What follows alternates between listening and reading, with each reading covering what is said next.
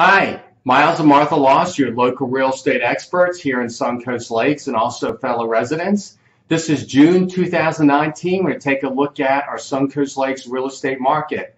Now, if you notice the site below me, there's two charts. I've made a little change to the website. The first chart is what is sold in the past 6 months.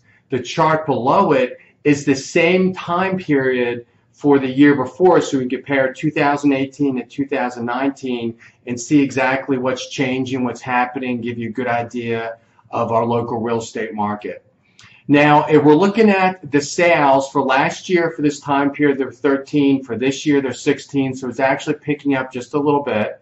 We also have the price per square foot for this time period. Last year is 110 per square foot.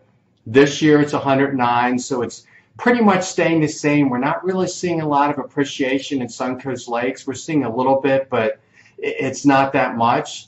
And if we look at the number of days for a home to go under contract, this time period last year it was 60 days. This time period this year is 47 days. How's that important to you? Well, it gives you a little bit of prediction on if you put your home in the market, how soon you expect to go under contract, and then 30 to 45 days after that to be closing.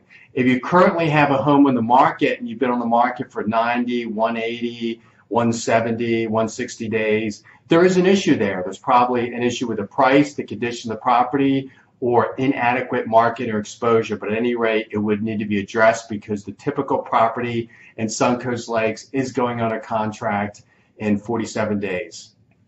Now, we're also going to take a look at the supply.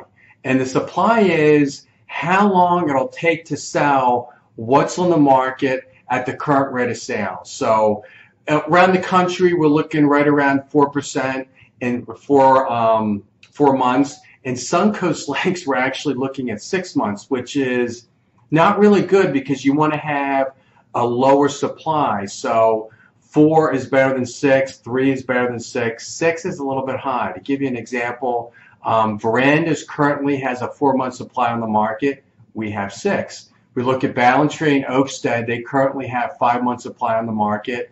Deer Lake has about 4-month supply on the market. So Suncoast Lakes has a 6-month supply. So that means we're lagging a little bit behind, a little bit slow in the sales, but it's nothing drastic.